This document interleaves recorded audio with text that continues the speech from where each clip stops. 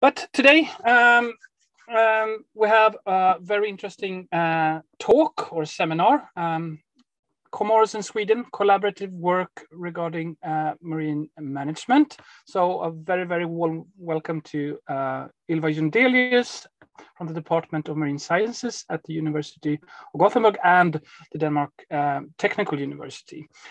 Also very, very warm welcome to Mårten Erlandsson, who is at the Aquatic Department, as Lo Aqua, at the Swedish University of Agricultural Sciences.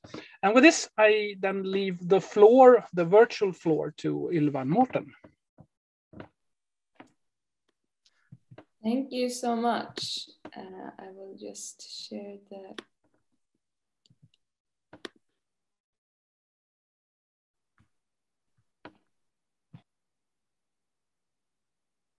So we all see the presentation now?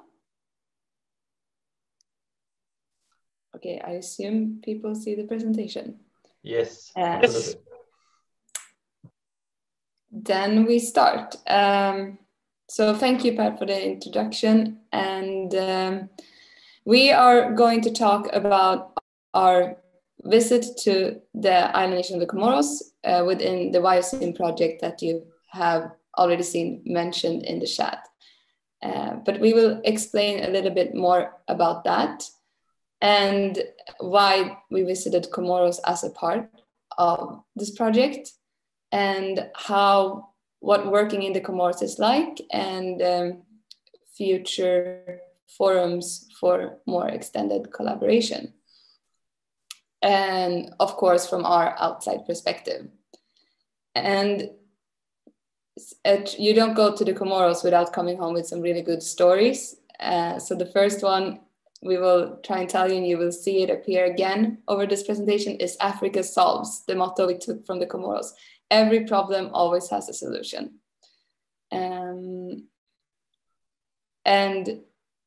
showing this is the nice little lemur that we did not know lived in the Comoros, but we were happy enough to meet. So I thought we should start with introducing ourselves, but that has already been done. My name is Ylva, and Mårten, maybe you want to say hi? Yes, hello. I'm Mårten from the Swedish Agricultural University at the Department of Aquatic Resources. Really fun to be here today. And we are part of a larger Symphony team, many of which you've seen in the chat. The Symphony is a project which was requested by the Nairobi Convention and funded from Sweden, from SIDA and government offices. It's headed by SWAM, by Linus, who's here today, and has a lot of collaborative institutions across Sweden, two of which are ours. It's also the Geological Survey of Sweden that is involved. And it is a marine spatial planning project, including all the countries that are part of the Nairobi Convention, 10 of them. All of these countries have 2 nominations that are official, that have been part of working in a larger team for the past 3 years. But we also extend the invitation to other regional experts that contribute to developing this project. So what is this project? Mårten? Sorry, I was just kicked out of the meeting, but I'm back. So this is about the Symphony. It's a marine spatial planning project that started. It started in this as a Swedish version, the Symphony project that some of you maybe are familiar with. So it was in during the Swedish MSP process.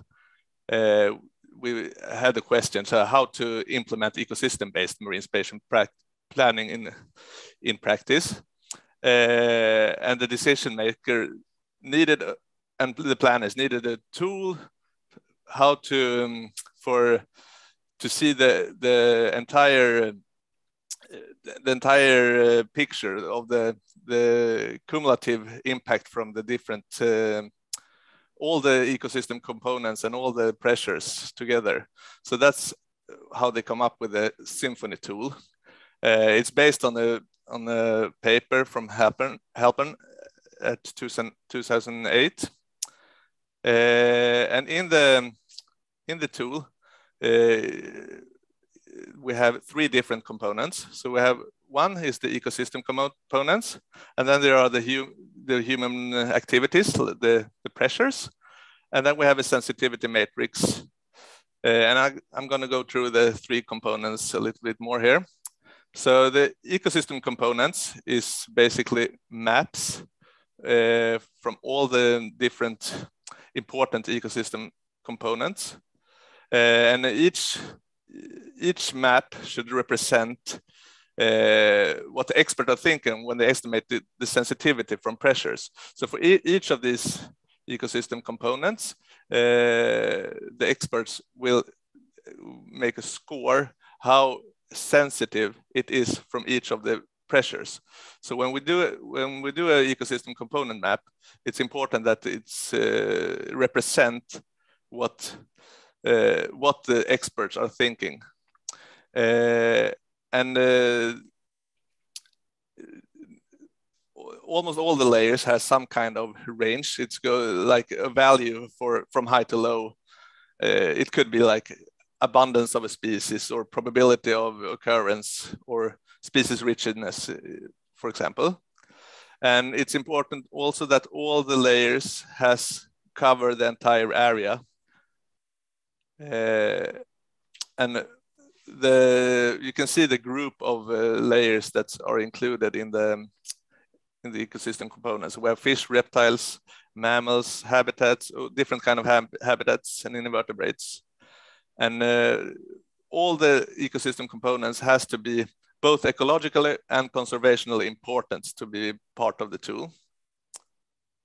And the other part of the tool is the pressures. So the pressures are different factors that can cause change in the marine environment. So, and it has to be human activities that we can manage. Like all MSP is about managing human activities. So, and they also need to cover the entire area. And the idea is to identify which pressures that impacts which ecosystem components. And also the ecosystem components is divided into subgroups. And you can see we have 10 different subgroups here. In total, it's about 50 layers of pressures and about 50 layers of ecosystem components. And the next step in the Symphony is to score the sensitivity. So for each ecosystem component, or for each pressure, we have experts scoring the sensitivity for each ecosystem component. So if we have 50 ecosystem components and 50 pressures, it means that it is about 2,500 scores to be made.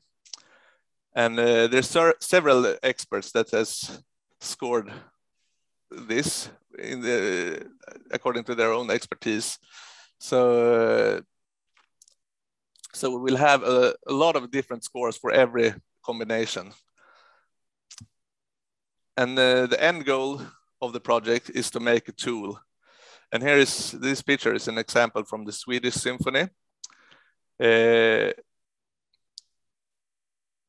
So in the tool, you can you can see the cumulative impact from all the different pressures on all the different ecosystem components, and you can also look at individual components and see which pressure impacts the most. And there's also a possibility to make a scenario tester.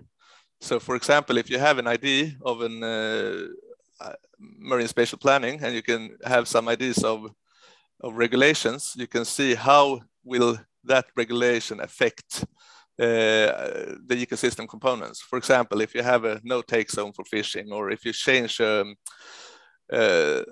shipping route or something like that, you can see how that will affect the ecosystem components.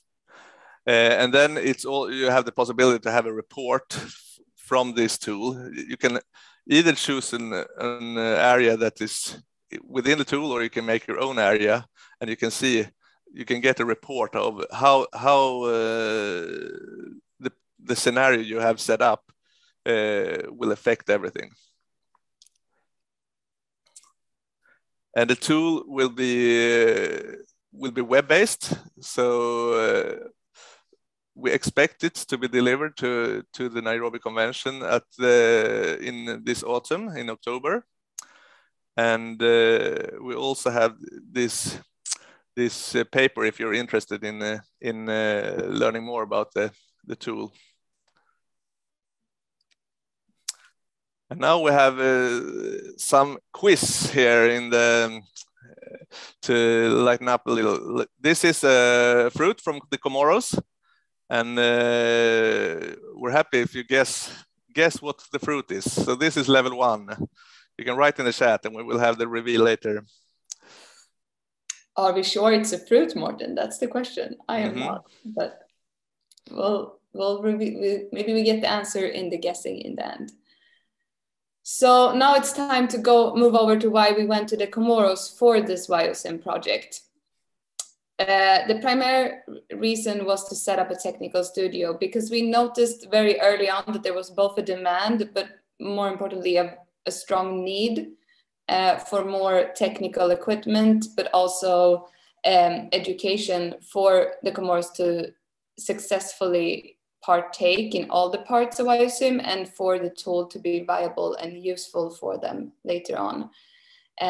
We also needed to understand the infrastructure and the challenges that the local experts in the Comoros face, to better understand how to help them and how to communicate what type of data and what type of help they need, and that we could provide. But also it was also important to actually visit the Comoros to further the collaboration and find new contacts and new ways of getting all the data, and to make all these nice map layers. We need data, we need information, and it was very difficult to find that on a distance from Sweden. But what is the Comoros? I can say I didn't really know until I joined the YOSIM project about the Comoros. And so if anyone is like me, we're gonna do a little bit overview. It's a small island nation in the northern Mozambique Channel. It comprises of 3 islands that are semi-autonomous. Grand Comore, with the capital island Moroni. Moheli, which is the touristy island, the beautiful one, as we were told, which is the smallest. And Anjouan, which is the agricultural island. The big island Grand Comore is a volcanic island, so while both Moheli and Anjouan are quite lush. The Comoros became independent from France in 1975, and you can definitely tell that in society, with a lot of French influences and French still being a strong language. But we also noticed that it has very strong ties with the Arab world, and that is very prominent.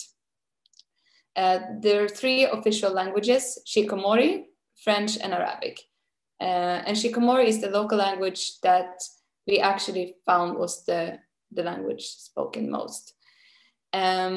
The Comoros make claim on Mayotte as the 4th Comoros. Mayotte is an island that, when they became independent from France, decided to stay with France. And this picture shows a sign that is in the entrance to Moroni, the capital, that we found very interesting. And we should say that in Biosym, we do not take any stand on the decision of Mayotte. We go with the UN ruling in all the map makings. But before going to the Comoros, we tried finding out information, and it was quite difficult. And I think I can safely say that, at least from my perspective, none of the information that we found turned out to be accurate. So what did we do in the Comoros? So we had a 7-day long visit. Due to our poor planning, it ended up being at the end of Ramadan, which was not that nice to our hosts that had to work, and our apologies for that, but it was very nice for us who got to experience this special time. So despite it being a holiday time, we had technical trainings and a studio set up both in Moroni and in Moheli. We visited Moheli and the marine park to learn about how they work with more hands-on marine data collection. And we also, as we said with Africa Solves, we also ended up having a surprise visit to the island of Anjouan when our plane had a little detour. So we got to see most of the Comoros before returning home. So the technical studio comprises of providing technical equipment and setting it up after per request from the Comorians. And this was referred to by the Swedish embassy in Nairobi as what they thought was maybe Sweden's first capacity building intervention in the Comoros. There has not been much happening there. And it was very much needed. We noticed that early on. There is, what we could see, there was no place to actually buy the technical equipment in the Comoros. So it was definitely not possible to solve in other ways. And as I said before, it's vital for them to be part of Biosym. So we have had technical trainings within the Biosym project throughout the last year and this year, and it was offered online, but the Comorians already explained to us that it was a bit difficult to follow. So we went over some of the trainings again, but also worked with local data from the Comoros. And here you see our two technical working group members, Madi and Saifa, and as well as some extra invited people from a local NGO. And we also managed to discuss what data was missing. We reviewed some of the maps that have been created for the Comoros already and realized when we were on site how much we were actually missing, that we now can help. And now it's time for the second fruit. So if you have any guess, please write in the chat, and I'm not sure it is a fruit. But yes. Now we move on to Moheli and the Parc National de Moheli, which was Madi, our technical working group member, his place of employment. And it was for 20 years Comoros' only national park, but recently there was some news that they are creating 5 more. And it has been financed for a long time by both European and French projects, and it's a long-standing and well-known establishment in the area. And I found it very special that it covers so much of the island. It covers about 75% of the whole island of Moheli, from sea, coral reefs, rainforest, and freshwater crater lakes. It has everything. And we visited the park head office in the village of Nikashua, I will not take it upon myself to pronounce that better. And the last two pictures you saw are some of the houses in that village and the main village street.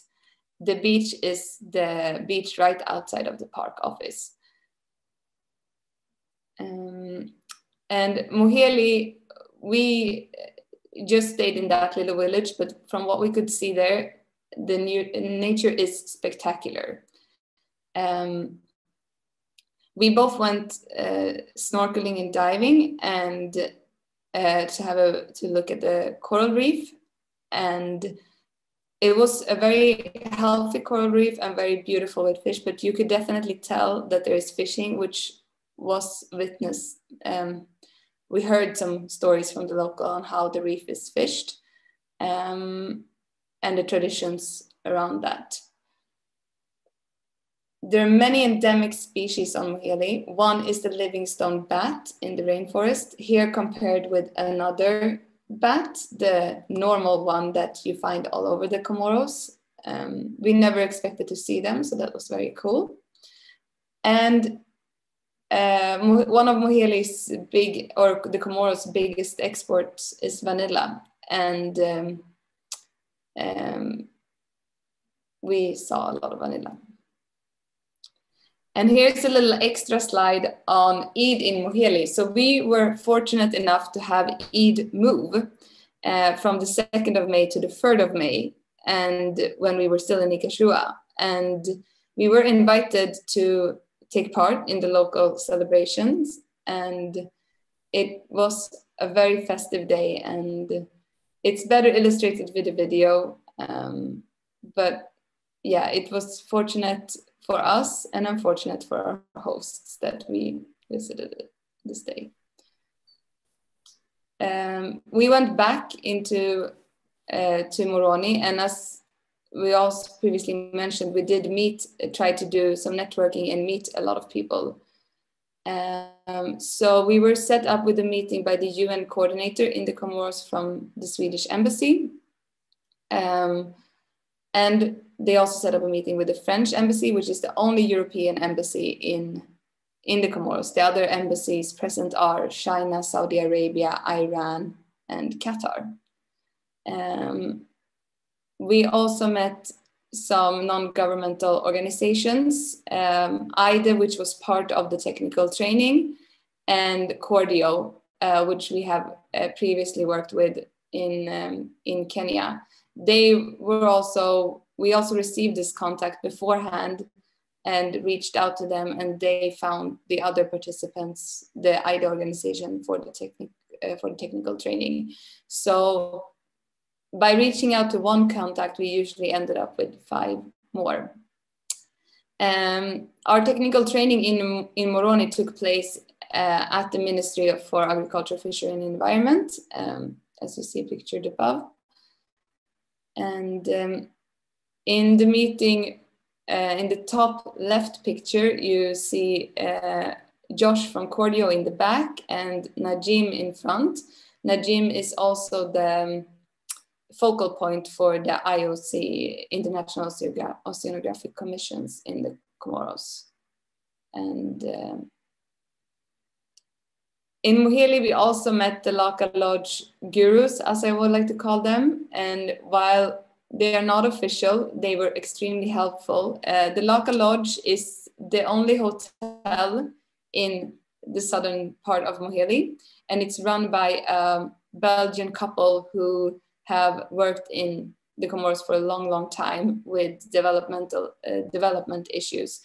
And they were very helpful in both explaining the history to us of how things have changed, but also in finding Africa solutions for us.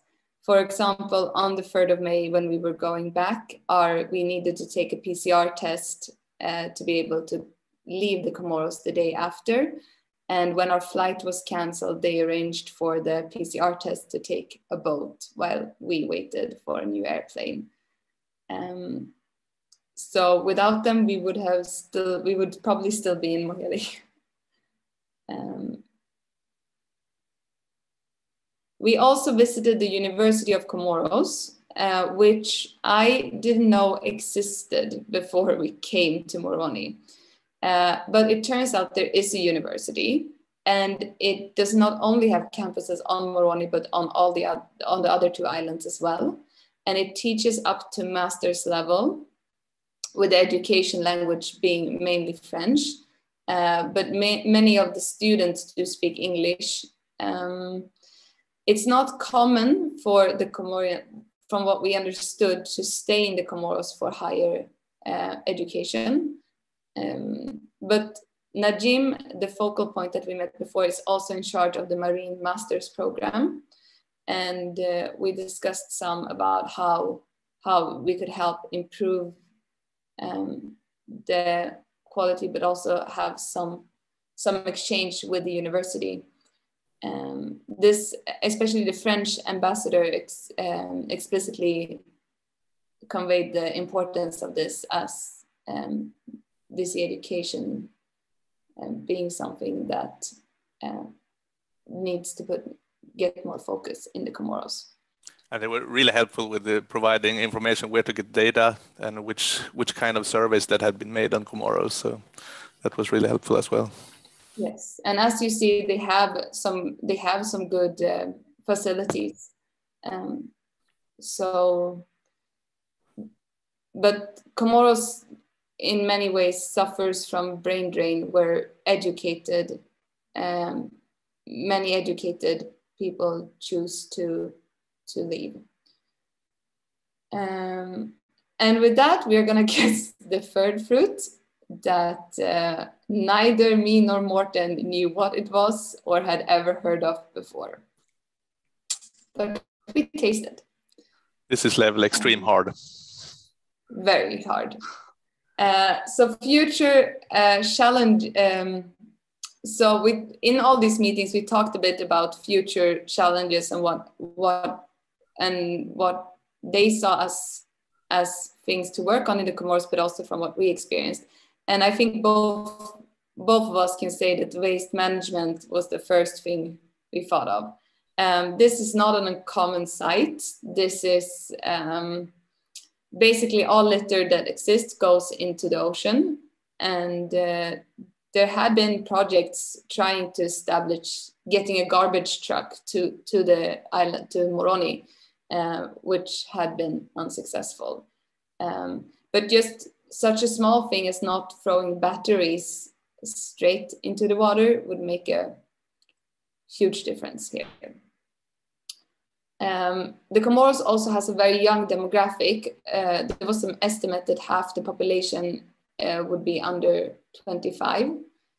And with that comes the demand on education, but also language, as they see a deterioration. The French ambassador expressed seeing a deterioration in the French language, making the students unable to go to university in France and therefore opting to stay in an Arabic-speaking country, or speaking Kikomori. There are many people that do not know how to read and write in the Comoros. But we discussed a lot about how to change this trend, but also how they would benefit from an international exchange in these questions. And then here are some other notes that we took regarding how sea is viewed in the Comorian society, if that is a good way to express it. If you see the nice fruit market, the lady in the back is wearing coral sunscreen, which is very common. It's something, it was something worn mainly by women. It's a corals made from dead corals, like facial paste that both protects against the sun, but is supposed to be healing.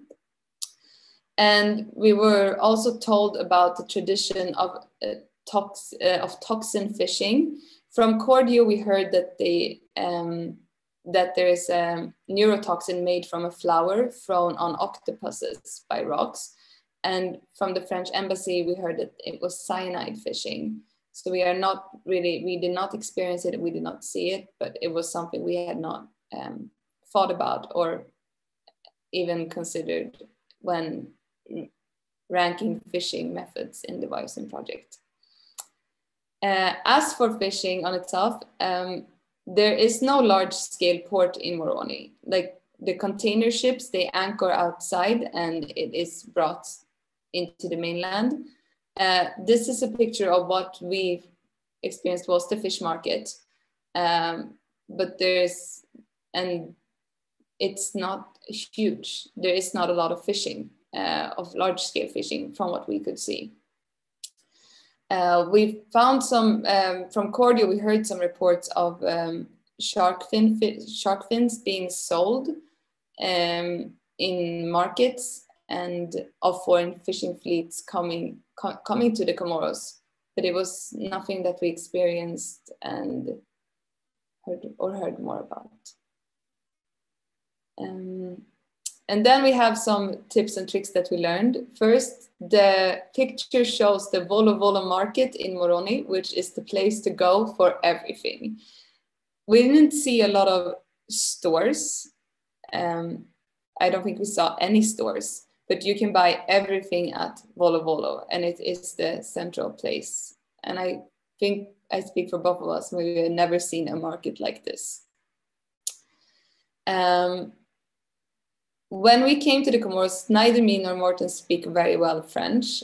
So we were kind of worried about how the language would work out, but it turns out to not be that big of a problem.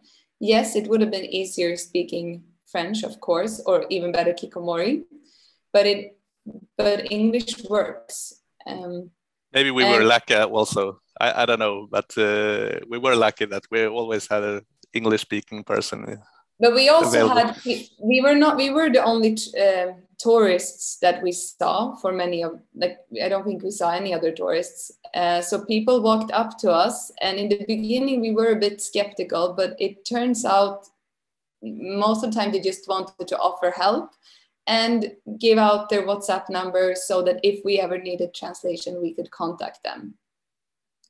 And that was a huge help to know that we could always ask someone. We were well taken care of by our hosts as well. So, but we had some cultural shocks trying to take taxis and figuring out how to pay for things. But Africa solves. So it was actually easier than anticipated from the beginning. And I must say I was very impressed with the work ethic of our colleagues in the Comoros that came and worked during Ramadan and worked longer than planned just because we came. But it was definitely difficult from a Swedish perspective that we might like planning a bit more in our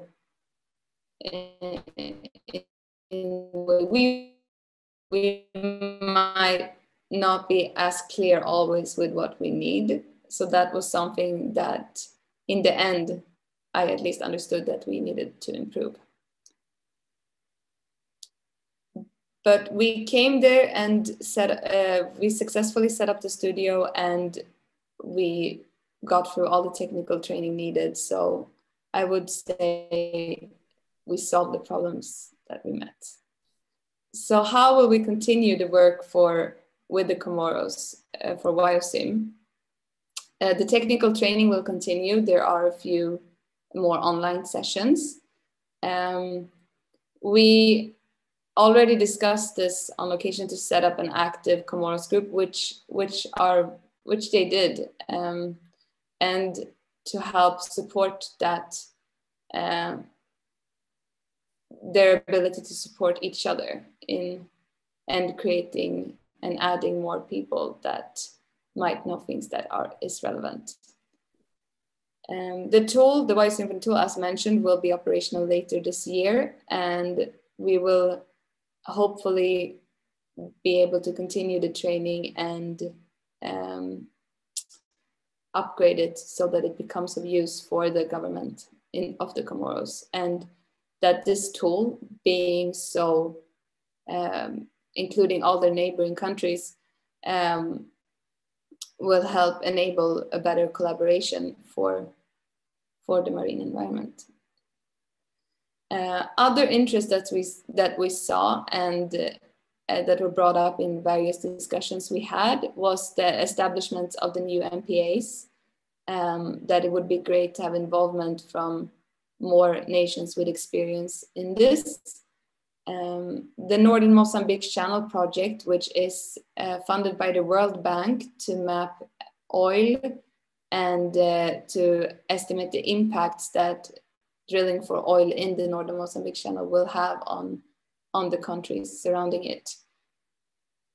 And of course, blue economy questions, which are very relevant, and I think seems pretty new in the Comoros, and of course is something that is of highest value to them with as much coastal zone as they have. But also setting up a university exchange or research education to help both to understand better of to get a better picture of the data and what it's like in the Comoros, because it has not been surveyed, but also providing the possibility and knowledge for that job to be continued done locally. So I think we can conclude that we were very happy in the Comoros. Or what do you say, Mårten? No doubt, this was really, really great experience. It was mostly due to the people being so kind and so nice and always solving everything for us when we were confused. You see us eating fried breadfruit in the conference room of the hotel because we didn't make the buffet because it was Ramadan. You see Mårten behind bars in the airport, but he got out. And we finally found a plane back into the capital. Yes, and with that, the best part I brought with me back home was Africa solves, a little bit of the mentality that everything usually works out in the end. Nonsense. And with that, it's time for the fruit reveal. Okay, that didn't go well. The first one was an avocado, and the second one was chocolate, or cacao, which I don't know if it is a fruit. And do you want to take the last one, Mårten? The last one was called sakwa. I don't think it has an English or a Swedish name. But... I think in French it's pomme de citre in French. I don't know in English. All right. Yeah. Yeah. We have it everywhere in the island. You can find them. Yeah, I have never seen it before. So. Yeah, okay. We tried looking so hard for them the last day to fly some back for our Biosim team, but since we left the day after Eid, nobody has been out picking.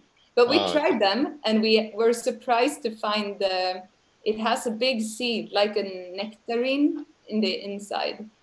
Oh, okay. You can make juice also. It's very sweet and nice. But the second one is cacao. It's papaya. It's papaya. It's not cacao. The second one. Ah, okay. Then we didn't. It's papaya, because papaya, when it's not yet ready to eat, it's green. Okay.